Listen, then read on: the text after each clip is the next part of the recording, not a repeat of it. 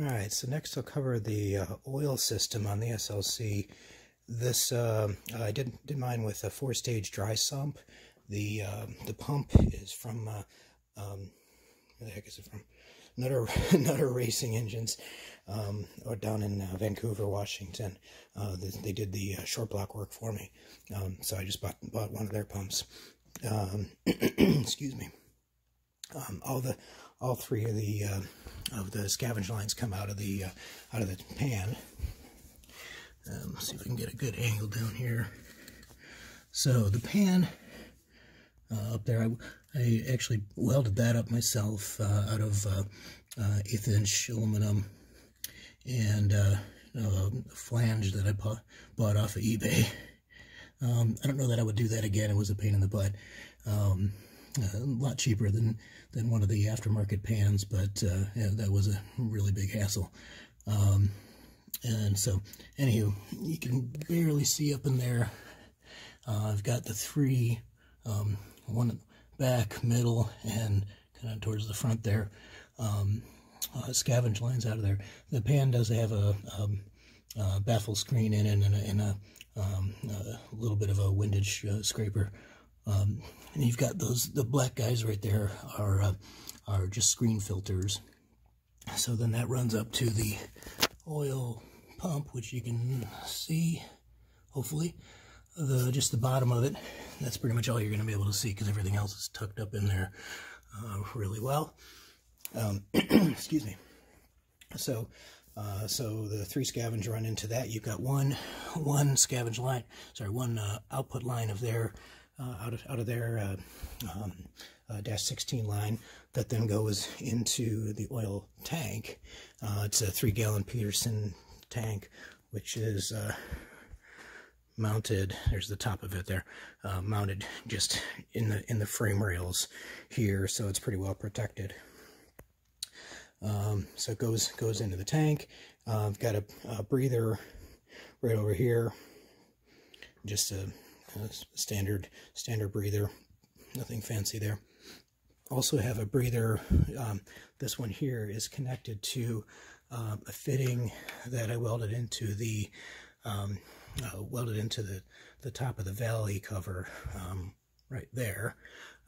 So because these valve covers that I've got don't have any breather provisions on them, so I just did that. That way it gets really good ventilation out of the crankcase straight into the top of the tank there. So out of the tank, then you've got that line that then that's a 12 line that goes back to the pressure section of the pump, and then out of the pump goes into, sorry for all the movement of the camera here, goes into the this is a Canton oil cooler thermostat. It's kind of big, but they're made really well. It's got a temperature of 225. It does flow a little bit all the time, just to make sure that you're getting circulation through your cooler, but then it fully opens by 225.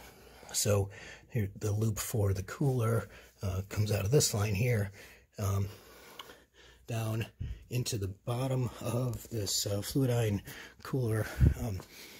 I always err on the side of get the biggest oil cooler that you can. Some different schools of thought on that, but yeah, oil does a lot of your engine cooling, particularly when you're doing road racing and stuff like that. So as long as you have a thermostat on there, you really can't go too big, is my view. So I've got it going into the bottom as opposed to the top. That way you get any of the air bubbles get burped out of there when you first run the pump, so you don't have to worry about air getting sucked back into it.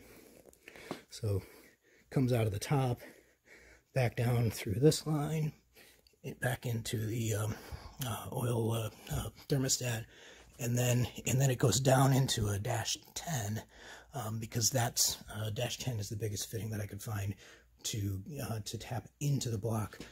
That crosses underneath the excuse me, underneath the engine, and then up to the inlet on the driver's side. So, and that was a fitting adapter I got. I can't remember where I got that, but it's there's a bunch of different places that sell those. I also did actually used one of the stock fans that came with the kit that I just put into a bracket here to fit onto the oil cooler, and then Jay at Infinity Box was able to just activate one of the circuits on the power cell that wasn't being used. So I've just got a switch that I can manually turn that on and off. You could try programming it and things like that to for temperature, but I don't bother because you really only need it when you're racing. Oh, sorry, I totally forgot about the oil filter. So the filter comes directly after the pressure section of the pump, out of the slide, so before the thermostat. This is a Fram HP6. It's huge filter. Again, bigger's always better, right? So since you're doing a remote filter anyway, so I just mounted that up on the bracket over here, and got a temperature sensor over here that I'm going to wire into the dash, and then out into the thermostat. So sorry, I forgot about that part. All right, I think that covers the oil system.